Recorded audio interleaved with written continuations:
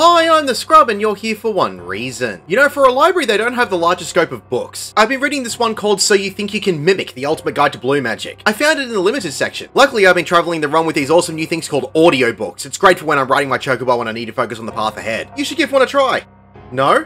Well, allow me to read you this new book I picked up just the other day. Time to learn about the Great Gubal Library hard. Simplified.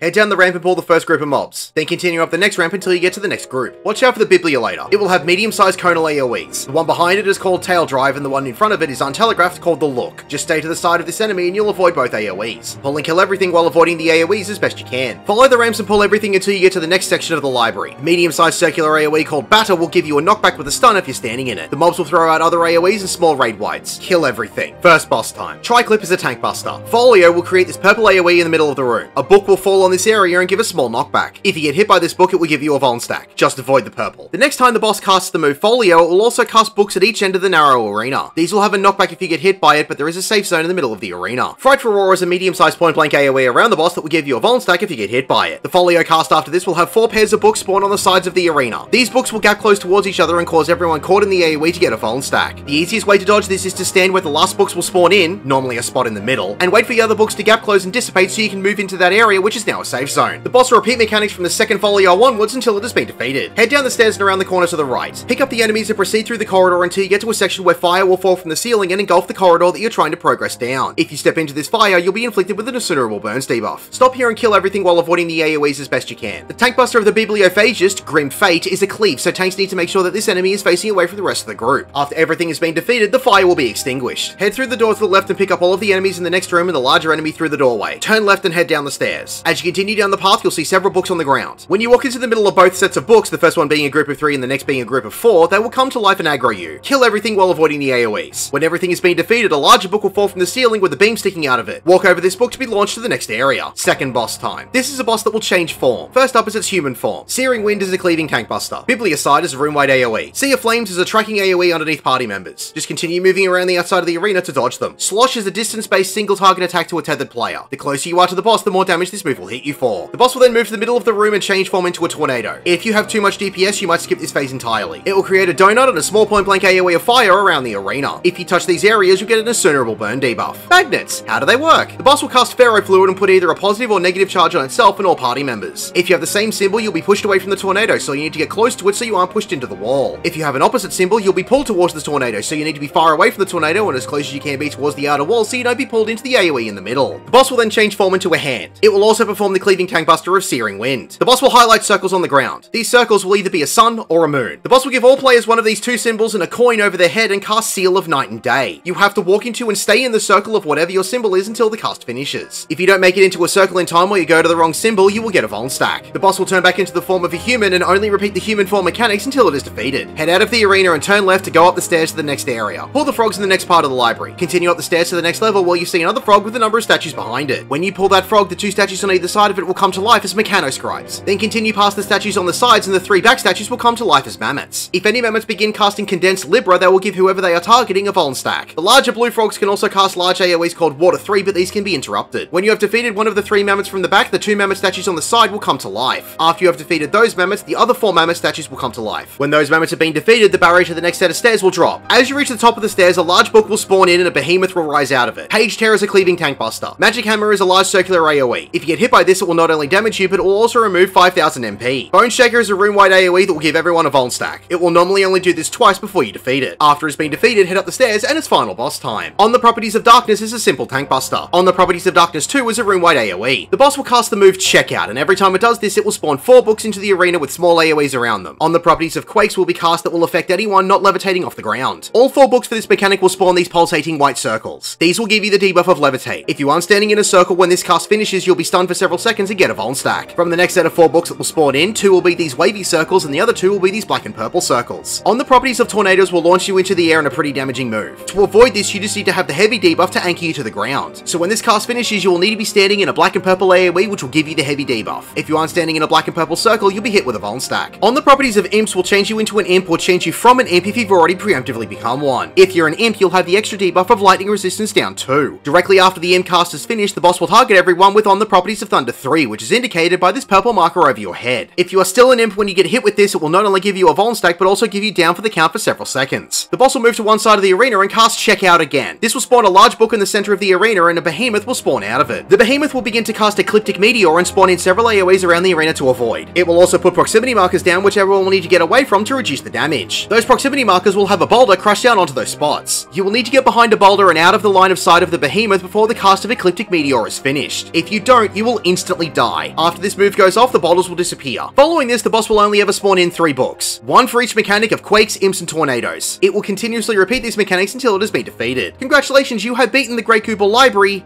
again. My name is The Scrub. Thank you for watching.